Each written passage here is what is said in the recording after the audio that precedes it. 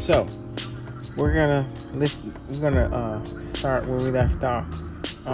TikTok is censoring me, but that's fine. I don't really use TikTok for views. I just use it as a way to get some really good videos because I like the editing, and then I spread it on other platforms. You know what I mean? But this document shows here. It says leaked documents reportedly show the CIA secretly bought an encryption company and used it to spy on clients while turning a profit. So, the CIA secretly bought a Swiss company that sold encrypted devices and rigged them to spy on clients. This is the company Crypto AG sold gadgets and softwares to spies, diplomats, military officials, and private companies for decades. So if they're doing this to these companies and this is all there, why are they not doing it to regular citizens? They did it to military people all over the world. Why are they not going to do it to regular citizens? And also, Google is definitely a part of this. I had Google gang stalking 2022, I think, and it brought me to this site here. Gang stalking lawyers, support lawyers2.me, blah, blah, blah, whatever. And I click on it, and Apple says, oh, you have your phone has a virus or whatever.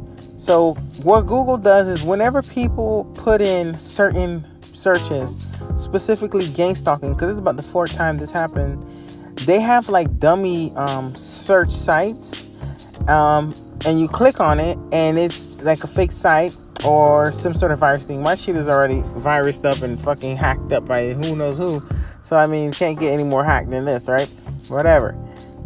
But this article came out this year, January 2022. So, I know you know that there was a governor there was a plot to kidnap this governor and kill them this year, this millennium.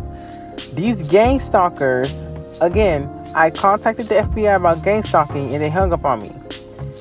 Hiding the ball. The FBI web scrubs the evidence of a shadow company owned by sketchy FBI agent Jason Chambers and an InfraGard agent.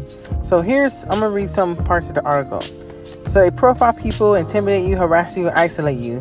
They begin mind games and all kinds of online stuff and offline until the guy becomes radicalized. So like I said, they do this to a lot of these events that have been happening. It's them using voice to skull technology on citizens. These motherfuckers are cheap bastards. They have done this many times. Don't forget that back in the days they did the Tuskegee experiments on people for free.